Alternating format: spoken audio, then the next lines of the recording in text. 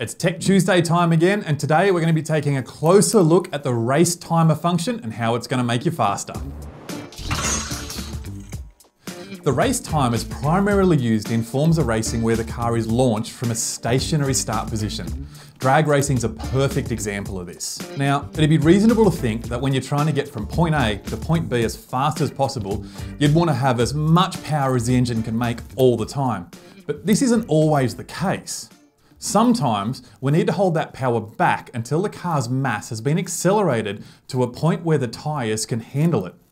Managing engine power is often how races are won or lost. In order to accurately control engine power in a drag racing application, we can map a range of conditions against a timer that starts when the race starts. We call this the race timer, and it starts counting from 0 when a selectable condition is met. Something like stepping off the foot brake, dropping the clutch, or releasing the trans brake. This means the timer starts at exactly the same time as the race starts. We can then map out a range of functions depending on what we want the engine to do. For example, let's talk about a turbocharged car. We might want the car to leave the start line with 15 pounds of boost pressure, then 1 second into the run, target 25 pounds. This will give the car some time to pick up road speed or momentum before we target a final boost pressure of 50 psi, say 2 seconds into the run, and we cross our fingers.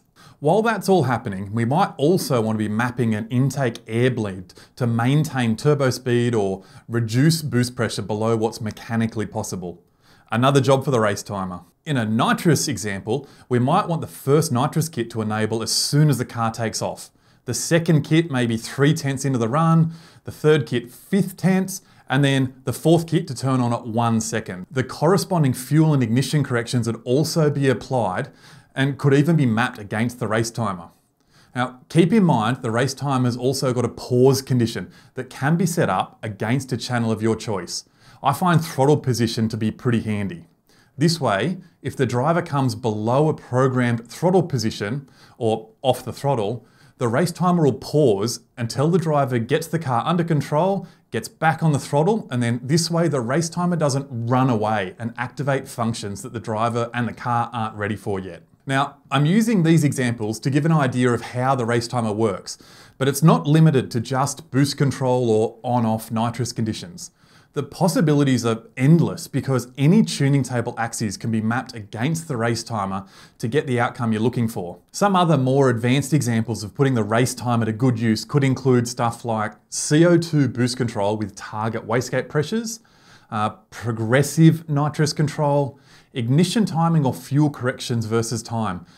That's a good one because it allows the racer to make quick and easy adjustments against their logs at the track, but without having to go through the full tune-up. Gearbox shifter control, so shift first to second or second to third versus time or time and RPM. You could control suspension, shock lift and rebound, or if you're a mechanically injected guy with an ignition only Haltech VMS, you could control the high-speed lean-out solenoids versus the race timer. What about an automatic transmission converter pressure dump valve or an auto trans converter lock-up solenoid? If we look at the Haltech torque management strategy, we could use the race timer as a table axis to map drive shaft RPM versus time and engine RPM versus time. Then, depending on the amount of error, if the car's accelerating too slowly or breaking traction, you can make the corrections depending on how far along in the race timer you are. We can also use the race timer as a safety feature. We can use it to disable nitrous stages, shut down the engine, or even deploy a parachute if for some reason the driver hasn't been able to get to it in time. In summary, the race timer is a powerful tool that can be used in the mapping of a huge range of engine features and functions.